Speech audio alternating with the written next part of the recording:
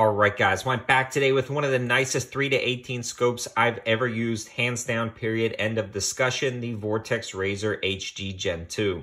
Before we get too far into it, I want to give a huge shout out to Optics Planet for supporting the channel and sending this scope over for long-term testing and evaluation.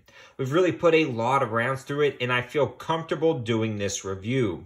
I really like to put a lot of rounds through optics, especially ones that cost kind of as much as this one does. It is not cheap. The MSRP on this optic is $2,500, and it is on sale right now on Optics Planet's website for $16.99, so definitely not a budget scope by any means.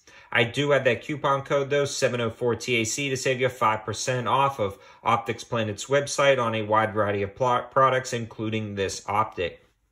Now, with all that being said, this thing knocks it out of the water. And if you were looking for one jack of all trades, precision rifle scope, you would be hard pressed not to look at this optic, especially for the price when it comes to other scopes in this category. Scopes in this category regularly run $2 to $3 grand, and the feature set on this is insanely impressive, especially for that sale price of right around $1,600-ish after my code.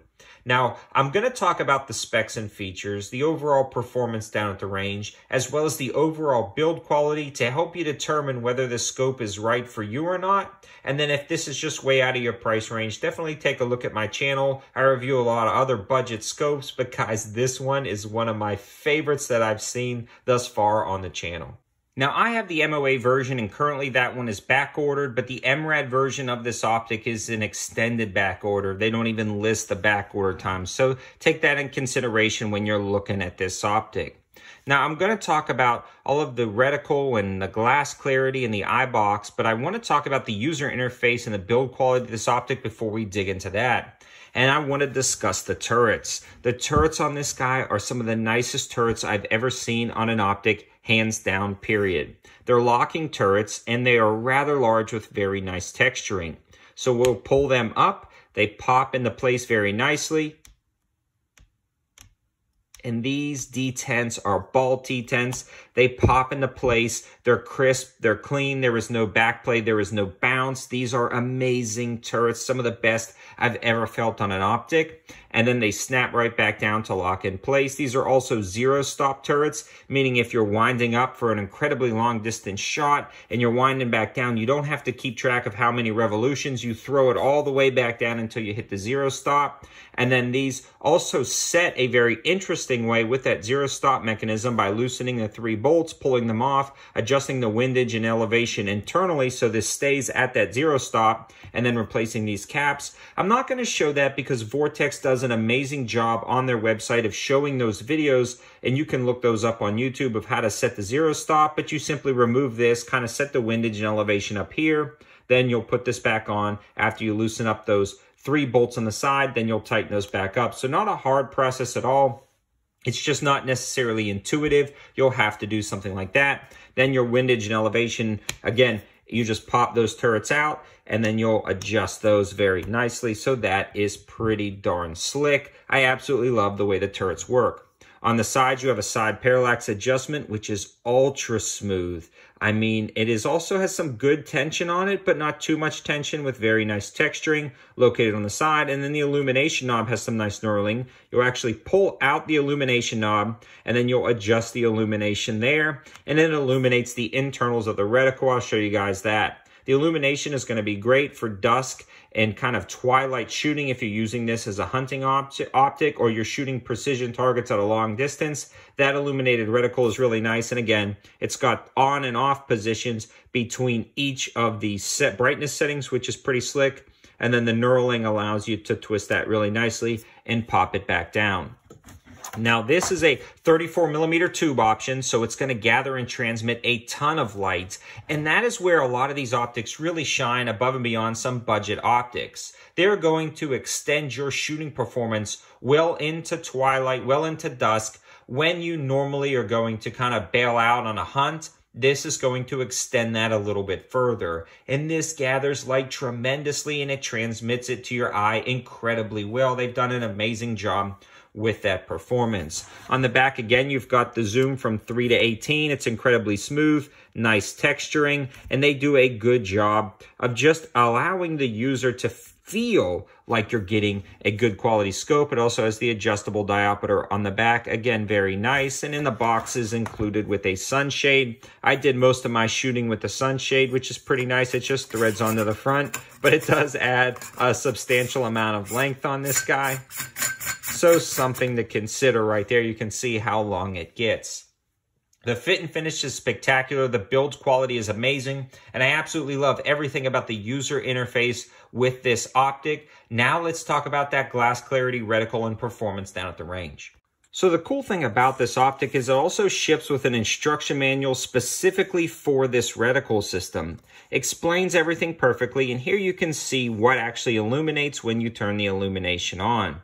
It also has very thick leader lines in, and this is a first focal plane reticle, meaning as you zoom in and out, the reticle zooms in and out. As you can see in the intro, this is going to be key for a lot of different scenarios. The fact that this is a 3 to 18 scope means this is very, very impressive. And I try to explain it a lot of times. Most scopes are going to be 3 to 9 or 4 to 16 or 6 to 24. Those are the standard configurations. This one goes all the way down to 3 with an incredibly usable reticle with a wide field of view at that 3 power setting. So you can really scan an entire field. If you're hunting or using this for personal defense, you'll be able to scan an entire field and get a good situational awareness of what's going on, track game across a field, then dramatically zoom into the 18 power setting for incredibly long distance shots or very precise shots on target, knowing that as you zoom in and out, that reticle stays the same, meaning that if it's going to be 1 MOA, it's 1 MOA, 1 MRAD, 1 MRAD. No matter what zoom level you're at, you can range effectively,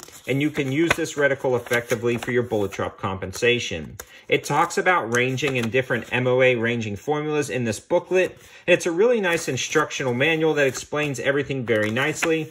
Because if you're going to drop this on a rifle, you're going to really want to learn it and understand it, and this booklet helps you do that. You can see all of the information about windage and elevation holds on your specific reticle system that you select.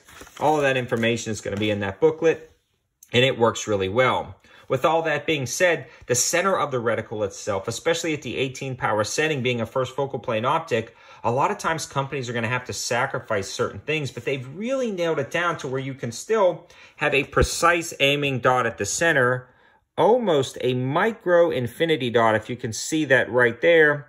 And then they leave that center portion hollow, right where you can see that around that dot, so you can still clearly make out your target. And then all of those fine dots and details really emerge when you start zooming into the 18 power setting. And about 12 to 18, they really kind of pop, and they show you all of the information you need without being overly cluttered, in my opinion. They've done an amazing job with the reticle.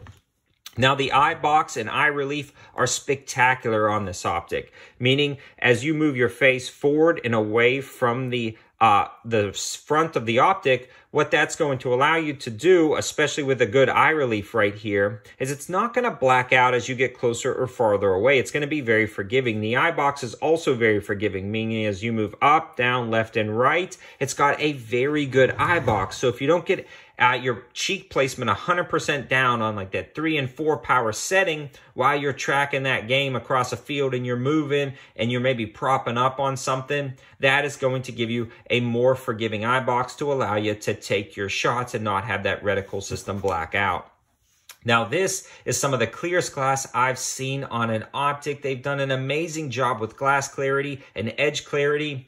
I don't even have anything to compare it to. This is the top of the line that I personally own. They've done an amazing job. Now, are there other optics out there that may be a little bit better?